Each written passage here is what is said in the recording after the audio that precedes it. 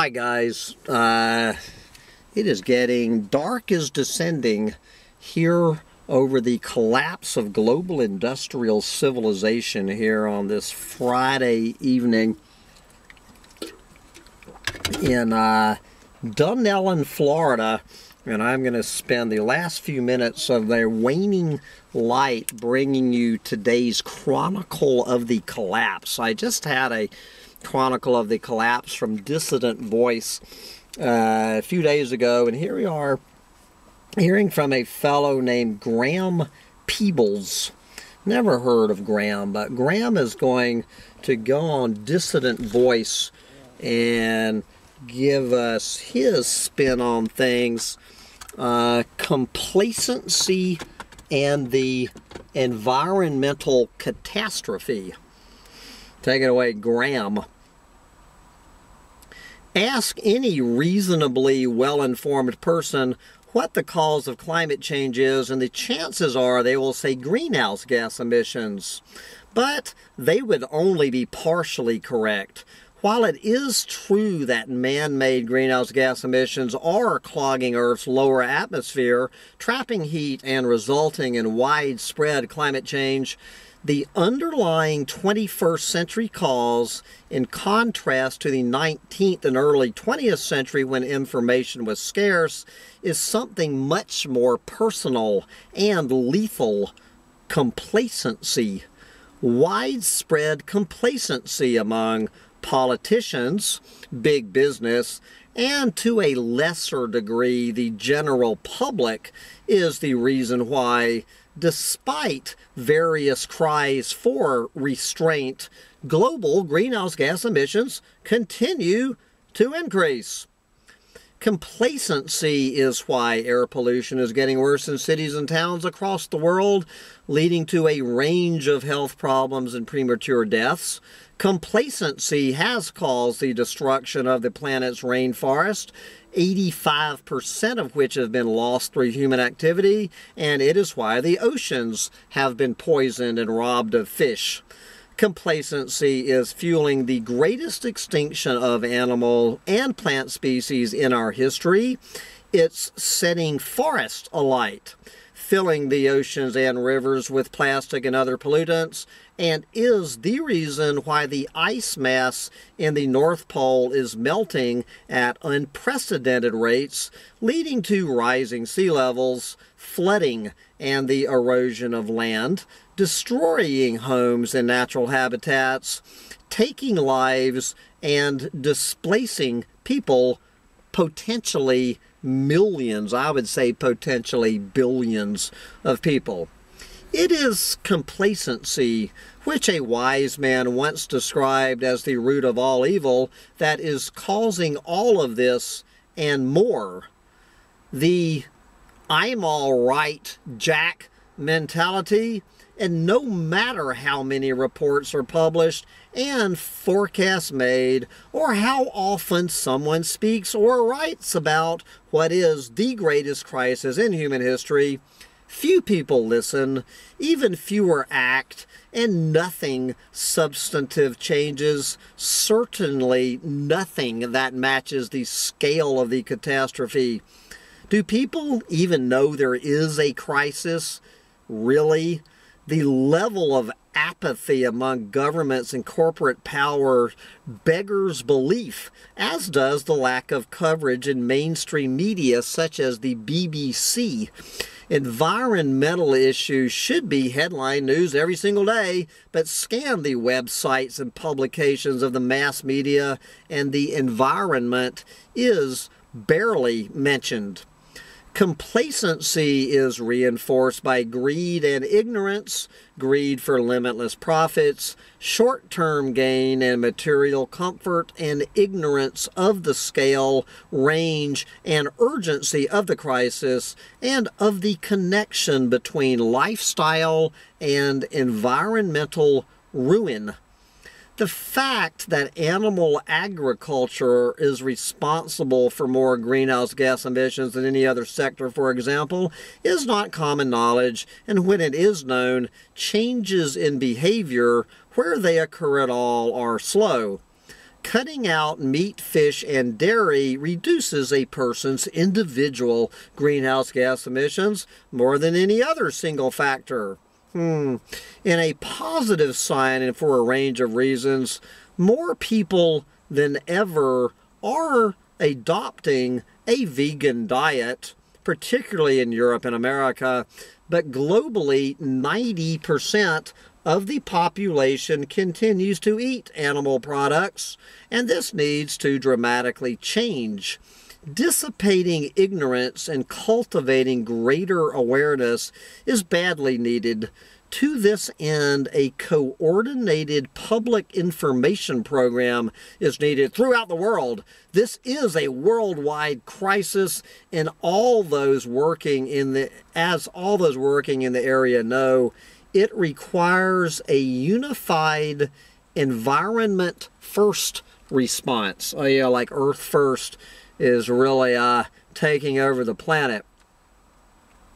Restoring the planet to health is the major need of the time. Together with a shift in lifestyles, this requires economic systemic change and a reorientation of political priorities. Knowing there is an environmental crisis, claiming to be concerned but doing little or nothing is pure hypocrisy.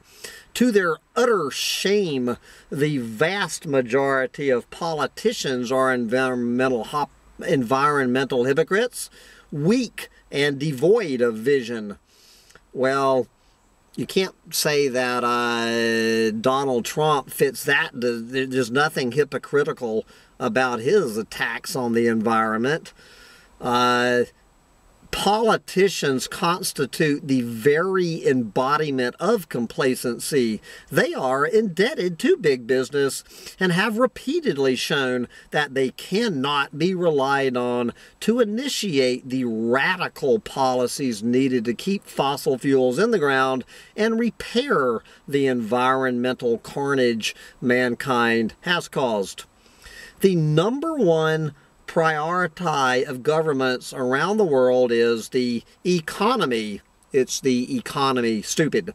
This is the sacred cow around which they tiptoe and to whom they make their reverential offerings in the hope of being blessed by limitless economic growth, no matter the environmental cost.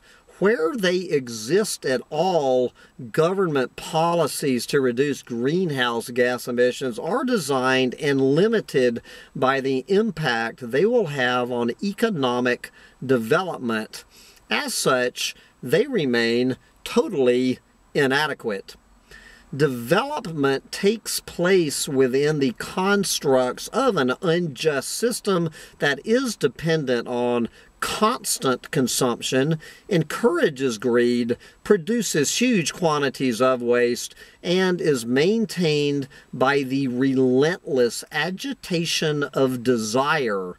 These thoroughly negative elements work to the detriment of human beings and are the driving impulses behind behavior that has led to and is perpetuating the environmental crisis.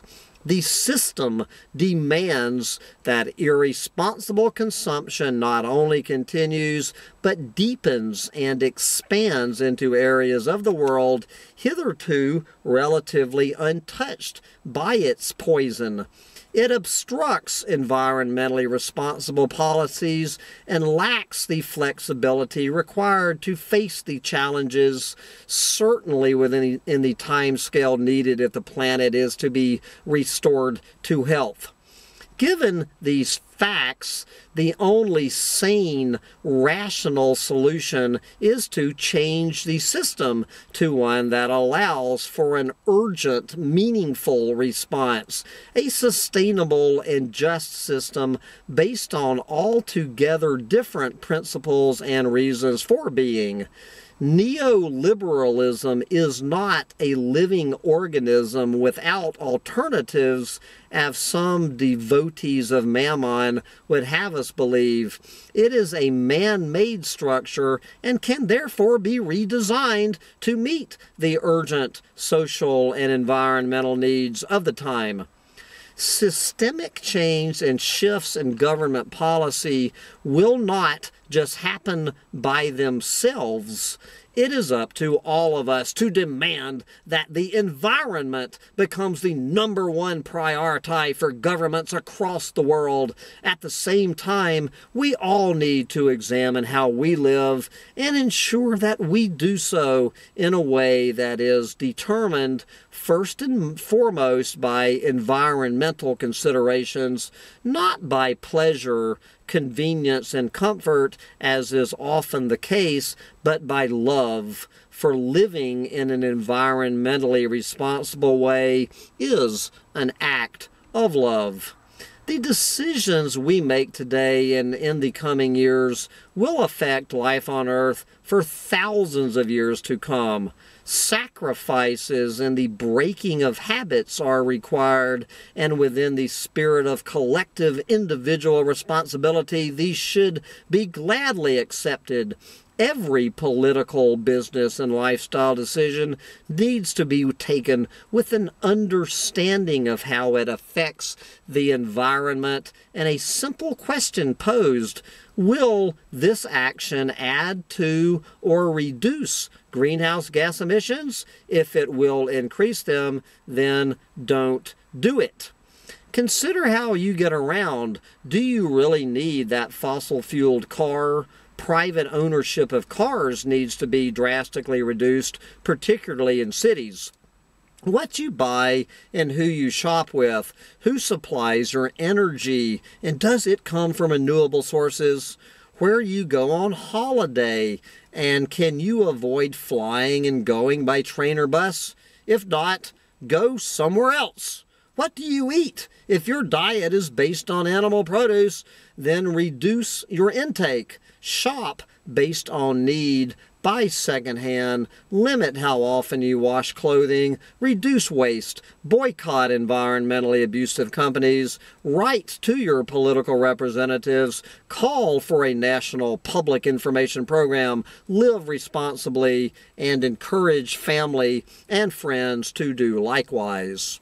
Complacency, apathy, and hypocrisy coalesce to form the most noxious causes of climate change and environmental vandalism, and until this trinity of destruction is overcome and the crisis is taken seriously by the political class, corporations, and the public at large, nothing substantive will take place. And unless fundamental change occurs and urgently, life on Earth will become increasingly uncomfortable.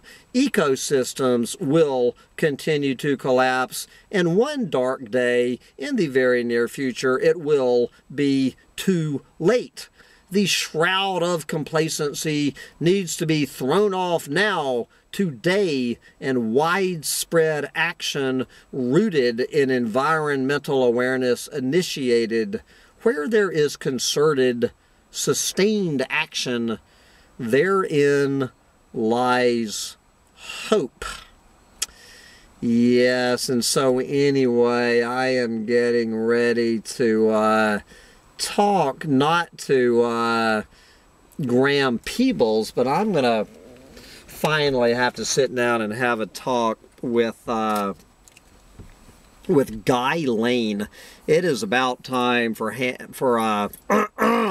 Sam Mitchell of Collapse Chronicles to sit down and have a heart-to-heart with someone who shares Grant's views on this. Guy Lane, we're going to get into the mind of the apocalyptimist with Guy, and that interview will be, I think, will be scheduled for February 10th, We have Deb Ozarko, who does not agree that this is going to happen, coming out tomorrow, and then we will get the other side of the debate from Guy next week. So I hope you can tune in to both of those upcoming interviews on Collapse Chronicles. But I got to wrap it up now because I got to get ready for my conversation with Guy Lane to find out what this apocalyptimism is all about and where it comes from, because I need some of that hopium that all these folks are smoking. And anyway, bye guys.